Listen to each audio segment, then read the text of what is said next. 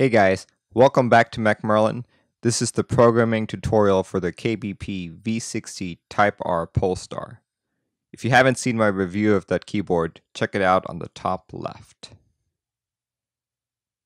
While a lot of what I talk about here is applicable to other TMK compatible keyboards, I'm specifically going to address the Polestar and use the tools that were provided by KBP. We're going to go through the manual provided and try what I think works much better, especially if this is your first time programming one of these keyboards. I've put links in the description to all the files we'll be using. This tutorial assumes that you have a basic understanding of what function layers are. If you want to learn more about TMK, I've also provided links for that. Now, without further ado, let's get to it. The manual has undergone several revisions. I believe I have the latest one as KBP just sent this to me a little over a week ago. Step 1. Download the TKG toolkit by following this Dropbox link. So hold on to this downloaded file for now, and also prepare a second keyboard. It doesn't need to be mechanical. Alright, so step 2. You want to open up Zadig, or Zadig, however you pronounce it. Then you want to reset your Polestar. And then go to options, or actually check to see if there's anything in the drop down bar. If there's nothing, go to options, list all devices, and make sure it finds the ATM32U4DFU. Basically, if you have never done this before, this will say install driver rather than reinstall driver. So just for the sake of this tutorial, I'm going to hit reinstall driver. Driver was installed successfully. If you see the same message, you're all done. Close Zadig, and I would recommend unplugging and plugging back in your Polestar.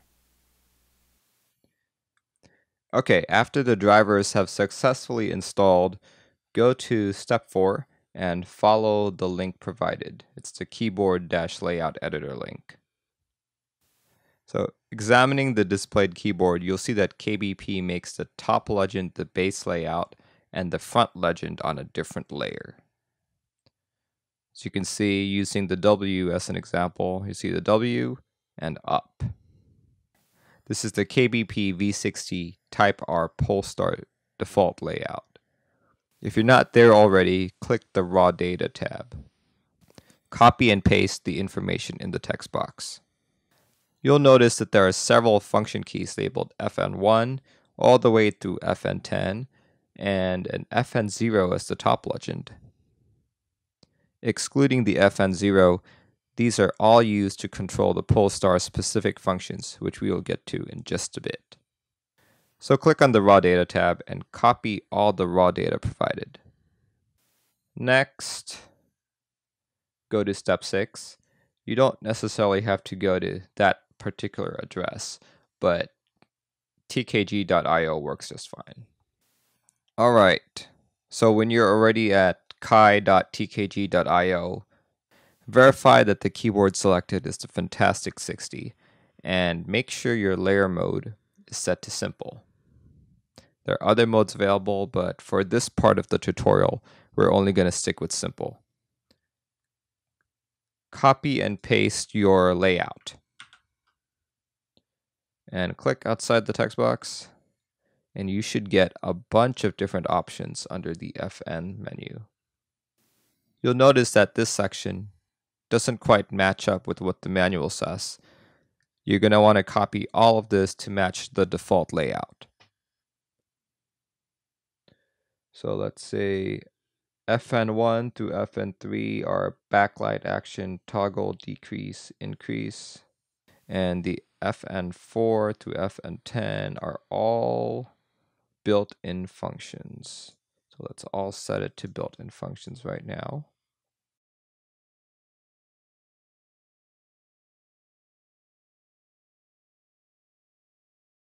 And what did the manual say? It's RGB step, then increase, decrease, increase, decrease. GB step, color increase, color increase, decrease, increase, decrease. And you want R, G, and B. All right, when you have all of that set, hit the download.eep file button.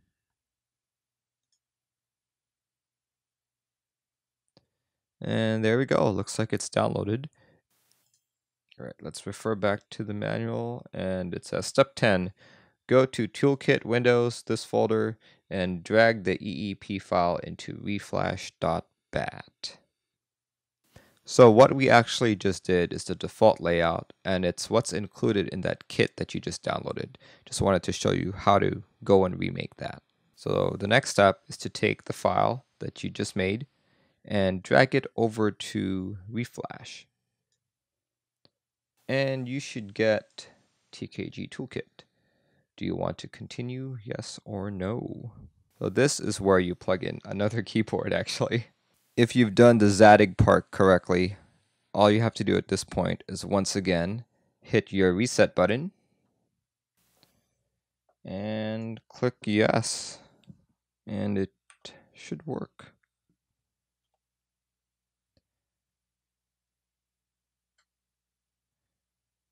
All right. Success. It says press any key to continue. So now I would unplug and replug the KBP V60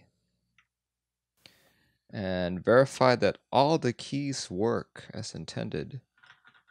So far so good. Not sure if you guys can hear my typing there. Oh, you can definitely hear that. Okay. You're now done programming or reprogramming the stock firmware. Now here's where I want to change things up a little bit. Steps 4 through 7 obfuscate the layer key definitions. I do not use any of the 4 bottom right-hand modifier keys, such as the right shift, right win, and in previous KBP V60 firmware, they allowed a user to toggle those into arrow keys. They don't have them in the default layout, and I want them. So here's what we're going to do. All right, so we're going to go back into Keyboard Layout Editor and just do a preset, check your default 60%. And I actually already have all my key maps written out. So all I really have to do is click on raw data and copy and paste what I've already previously done. And voila. Okay. Okay, so this is my default layout. Nothing special. It's your typical 60%. And I have F and 0 where Alt normally would be. So this actually matches the keycaps on the KBP V60. Now this will be layer 0. On layer 1, I'll have something similar. So let's get rid of all this raw data. Copy and paste. And there we go. Well, once again, this also matches the default KBP V60 layout. But you'll see one exception. The space bar is labeled FN11 because I want to be able to hold FN0, which would activate layer 1, and then I would hit FN11 to toggle my arrow keys, which I'll be putting over here. And this is where the third one comes in. Oops, not that one. There we go. Up, down, left, and right. So if you don't put anything on the keys, they just become transparent. So now we're going to go back to tkg.io and make sure your keyboard is Fantastic 60 again. And this time instead of simple, you'll pick layer mode normal. And the number of layers should be 3. Once again, I'll just copy and paste all my pre-made information. You'll hit that, bam. layer 1 for all the... And finally, the arrow keys. And once again, you'll hit the function row. So you want this to be pretty much exactly the same as stock. And for this one, FN11, which I put on the spacebar, this is going to be set to toggle. Here we go. And the layer I want to be toggled would be layer 2. And looks like, okay, so if you have any errors, this will flash red, or its border will be red, and these will be red as well. But looks like I have no issues, so I can just download the .eep file. Click download, and it'll be keymap2.eep. There are other ways to do this. You can even download a C file. You can even download a C file.